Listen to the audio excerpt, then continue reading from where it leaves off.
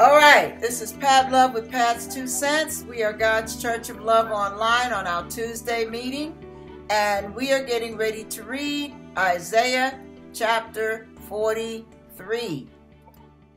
So, let's get right into the word, you guys. All right, we're going to read verses 1 through 5. But now thus saith the Lord that created thee, O Jacob, and he that formed thee, O Israel, fear not, for I have redeemed thee. I have called thee by thy name. Thou art mine. When thou passest through the waters, I will be with thee, and through the rivers, they shall not overflow thee. When thou walkest through the fire, thou shalt not be burned, neither shall the flame kindle upon thee. For I am the Lord thy God, the Holy One of Israel, thy Savior. I gave Egypt for thy ransom, Ethiopia and Seba for thee. Since thou wast precious in my sight, thou hast been honorable, and I have loved thee. Therefore will I give men for thee and people for thy life. Fear not, for I am with thee. I will bring thy seed from the east and gather thee from the west. Amen. I guess I'll do verse 6.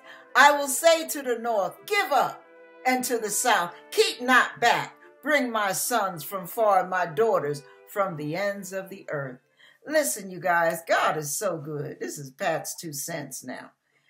God is so good. He's so faithful. He's so mindful of us. When Jornita was given that word of exhortation, what came to me was when Rashad had referred to that movie that we saw, Ray, the movie Ray, about Ray Charles and how he went blind as a boy.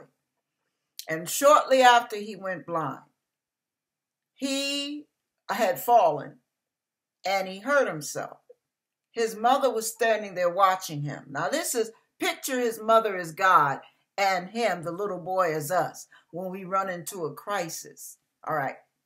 Now, the mother standing there knowing in her mind, I cannot coddle this boy or he will never be a man. And he needs to be independent as quickly as possible because nobody's going to look after him like I do. And when I'm dead and gone, he's going to be a cripple if I don't make him out to be a man now while he's still a boy. So she watches him as he falls. She can tell he's not hurt. He's just crying. He's crying horribly. And he's waiting for his mother to come and scoop him up and coddle him. But his mother won't move. She's standing there watching him with a tear running down her face. She doesn't like what he has to go through. She doesn't like the fact that he's blind. She doesn't like the fact that he's scared. It breaks her heart. But she's got to refrain from everything in her mothering instincts to go and grab her baby. She's got to refrain from it if he is to become a strong blind man. So she watches him and she notices that he's transitioning now from the shock of falling and the fear of having no eyesight, waiting for mommy to come to his rescue. Mommy's not coming. He's wondering, where is mommy? And then he notices something. A little something tickles his ear. And he hears the sound of clitter-clap, a little pitter-pat of little feet. And it catches his attention. Now he has shifted from reacting to being mesmerized by the sound. And he's listening. And he's forgotten all about falling now. Now he's caught up in, what is that sound? Where is it? And he tries to find it now. The little boy in him comes out and he's trying to find the sound. And he realizes what he's hearing is a cricket crawling on the ground, on the floor. So he listens ever so clearly. He's listening intently and he reaches his hand out to where the sound is and snatch, he's got it. He's got the cricket in his hand and he cups it with the other hand and he holds it up to his ear and listens. He is so mesmerized. He is just so amazed that this thing has just got him. He's so caught up in the moment. And his mother looks at him and realizes what she did was the best thing. Now, there are times in life, as Juanita said, we're waiting for God to come and coddle us. We're waiting for God to come and rescue us. Hast thou forsaken me, Lord? No, I'm right here with you. I'm watching you. You're not a minute out of my sight. But I've got to let you stew. I've got to let you experience this, even the pain involved in it.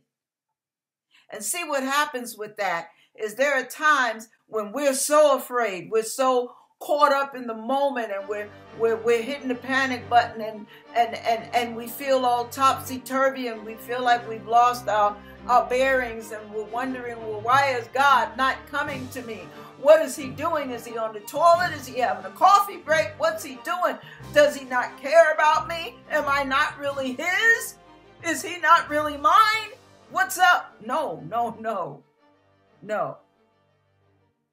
The mother of Ray was no less a mother by allowing him to live through that experience.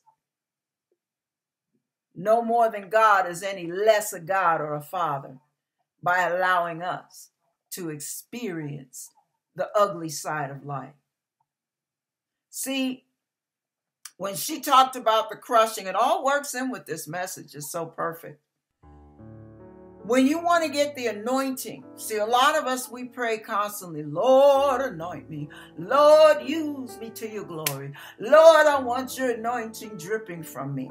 But what brings the anointing from an olive is the crushing process. If you want the oil, the olive oil to come out of the olive, the only way that's going to happen is through the crushing, the pressing. That's very difficult.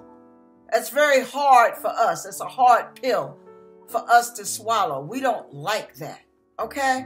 And the reason we don't like that is because we're a society that has it easy.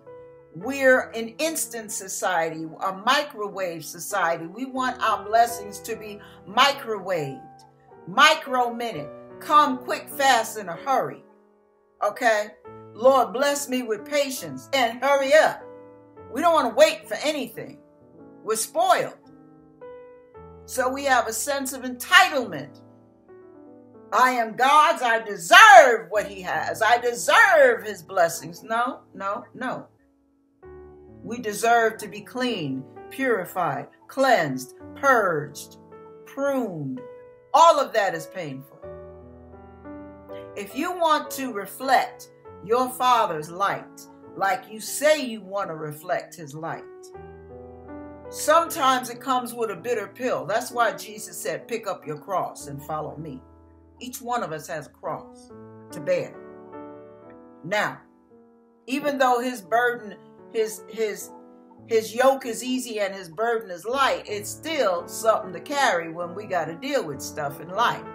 Now listen, you get a diamond. A diamond is like a little cloudy rock. You pick it up, it's nothing to rave about. It's a rock. It has to go through fire. It has to go through pressure. It has to be chipped and shaped. That poor stone has to be beaten to a pulp before it begins to take on the shape and the facets. And they have to make sure that they have to cut it right so they eliminate the inclusions which create the cloudiness and dull the brilliance of the reflection. So you want the diamond to reflect from within and from without. So it has to be polished smoothly, but it has to be faceted. And then the inside, it has to be cut on one side in order for the inside of the diamond to reflect from all its facets, all the rays of light with clarity. Now, that takes a lot of skill to get that diamond like that. That's why There are diamonds that'll cost over $100,000. I'm talking flawless diamonds. When a diamond is flawless, trust me, it's been through some pure D hell to get there. It's been through a serious process. Some of us want to be flawless, but we don't want to pay the price to get there. We want the anointing dripping from our lips. We want the anointing dripping from us, but we don't want to go through the process to get there. Now, I'm going to tell you the truth. I'm one of them. I'm like, Lord, as you shape me and mold me, please be tender, because mama don't do pain. So I'm a big baby. Oh, yes, I am. So I understand the people that don't want to pay that price. I'm not judging. I understand it. But I say this, be careful. I'm cautioning you. Be careful what you ask for. Because if God knows you mean it, He's going to see to it He does it. When I asked the Lord years ago, Lord, help me love. Show me how to love in the true meaning of the word. Teach me to sacrifice, expecting nothing in return. I want to give my life away, becoming more like you each and every day. My words are not enough. Please show me how to love. Now, that sounds wonderful. Beautiful song. Words are rich. But do we really mean it? Because all in years I asked God to teach me how to love. He taught me through pain. People disrespecting me. People putting me down. People having snide remarks. People treating me like I was a disease. Like I was the weirdest thing that fell off the conveyor belt. Like I was so flawed they just could never get me. What's up with you? You really are special. Wasn't a compliment. That's what I got from the body of Christ. I had to love through that. I had to love a husband that was committing adultery on me for 8 years of our whole marriage. My first husband. My pastor called it aggravated adultery. That's how extreme it was. Milton told me after we got married, he said, I never told you this, but I remembered seeing Kurt riding in the car with a nasty looking prostitute in the front seat. And I'm looking at that saying, what is he doing? Does Pat know? Yeah, I knew. God told me before Kurt told me. So God taught me how to love through the imperfections. God taught me how to love through the hurts. Taught me how to love through the betrayals. Taught me how to love and forgive through the jealousy. Taught me how to love and forgive through the rejection. Taught me how to love and forgive at church through the snide remarks, through the rejection, through being passed over and looked over like I was, the last resort. That stuff gets to you after a while. If it wasn't for God, I wouldn't have any self-esteem. But God gave me a self-esteem I never had before I was saved anyway. So the self-esteem I got, the confidence I got, all came from Him. Because God validated me when people wrote me off. God's love kept me when other people's contempt hurt me. But all the time, God was shaping and molding and crushing and turning me into a vessel of honor, turning me into a vessel of love, turning me into a vessel of mercy. You want all that, baby, you better mean it. Because you're going to have to pay the price for it. You're going to have to pick up that cross. All the goodies that come from God, you got to count the cost. He's not punishing you for wanting the goodies. But if you want it, unfortunately, it's the negative side of life that brings the beauty out of you. Oh, I hate that. Yes, I hate it. I've been saved 30-something years and I hate it. I love God, but I hate some of His processes. But when it's all said and done, I thank God for what he did in me. I didn't enjoy the journey all the time, but I enjoyed the fact that I knew God was with me, that I knew God was for me, and I knew God was shaping me into a vessel of honor, meet for the master's use. Do you really want that? Are you willing to go through? When you get afraid, do you run to God or do you blame God? When life kicks you in your rump, do you bawl God out for it and turn your back on him?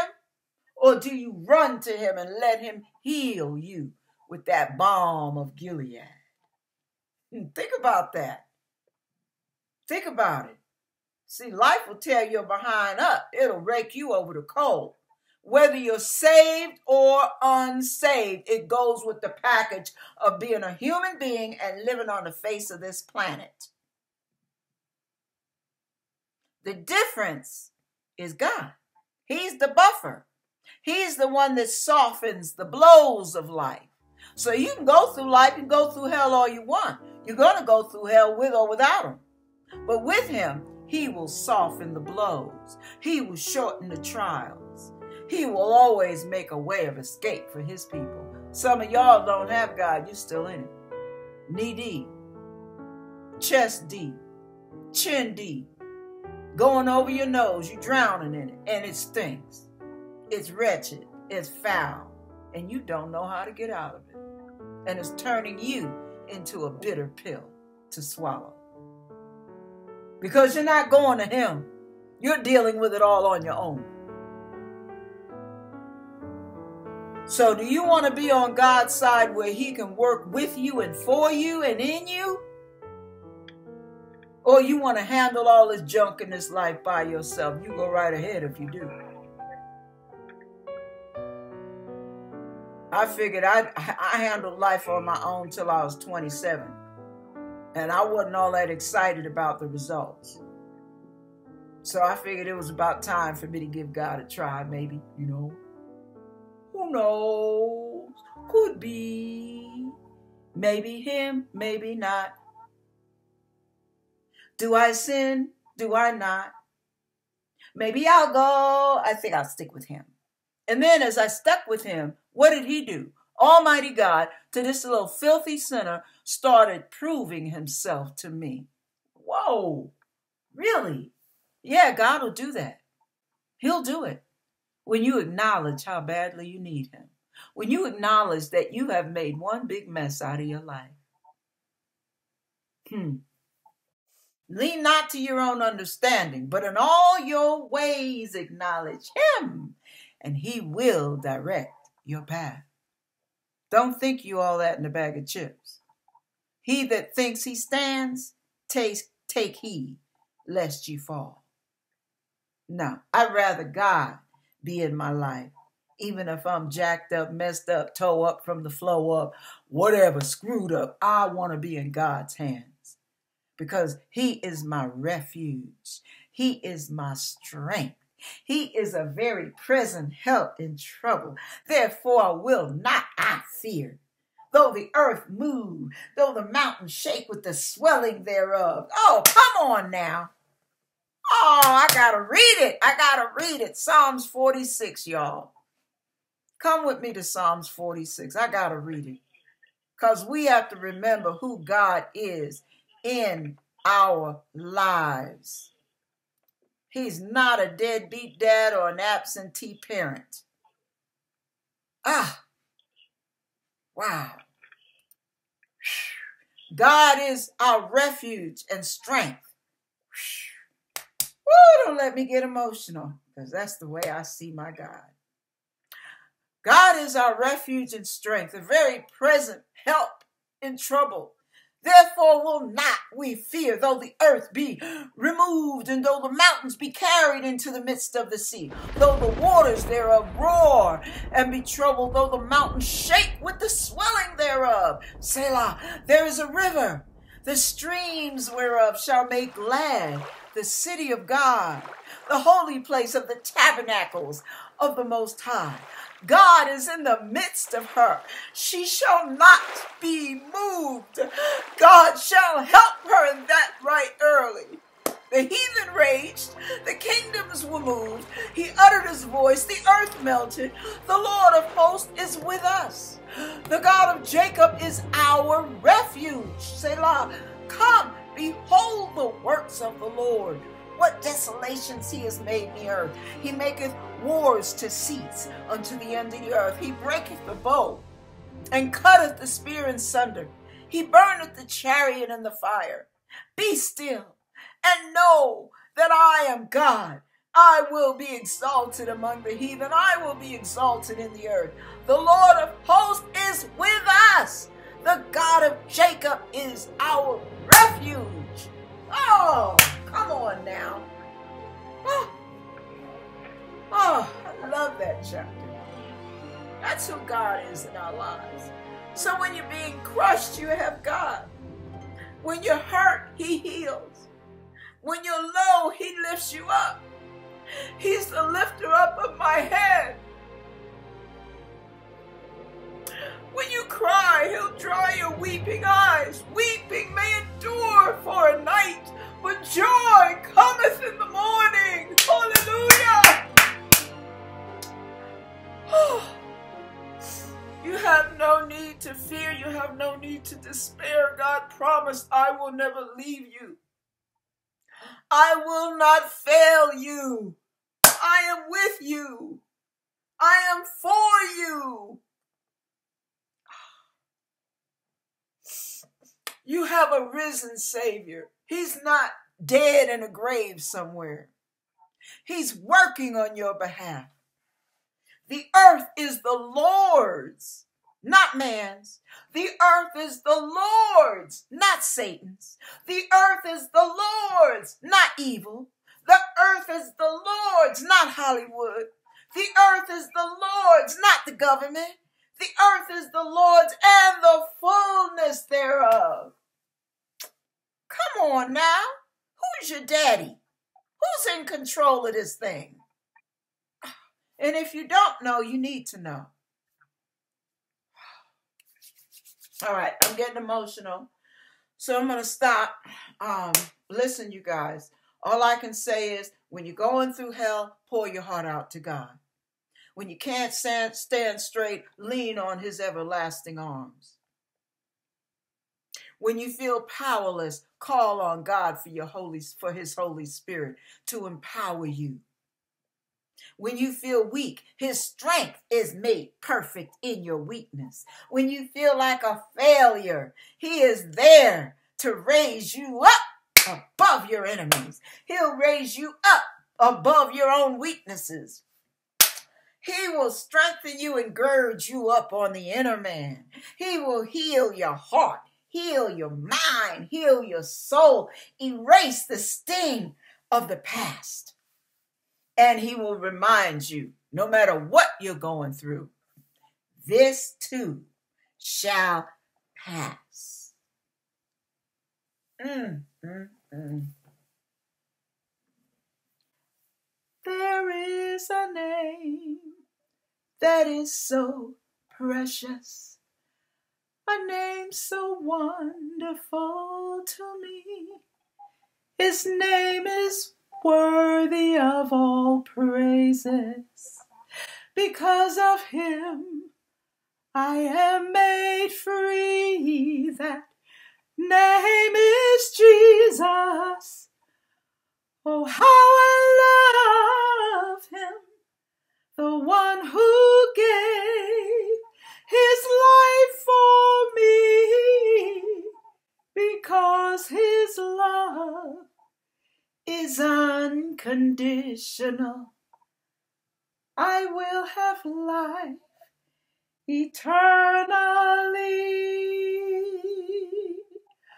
Praise that name. Praise that name. Praise that name.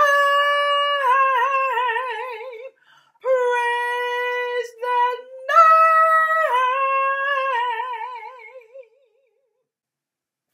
praise his holy name, the name of Jesus. He is a strong tower. He is my refuge. He's my shelter in the storm. He will cover me. He will put a shield around me to guard me away from my enemies. He will surround me with his favor. Lord, I bless and thank you for lighting my candle, for shedding your light in my darkness. Thank you, Lord. He is wonderful, mighty God, everlasting Father, the Prince of Peace. God bless you. I have to stop. Woo, he is so worthy to be praised. Just be encouraged and know who your Father is. Who's your daddy?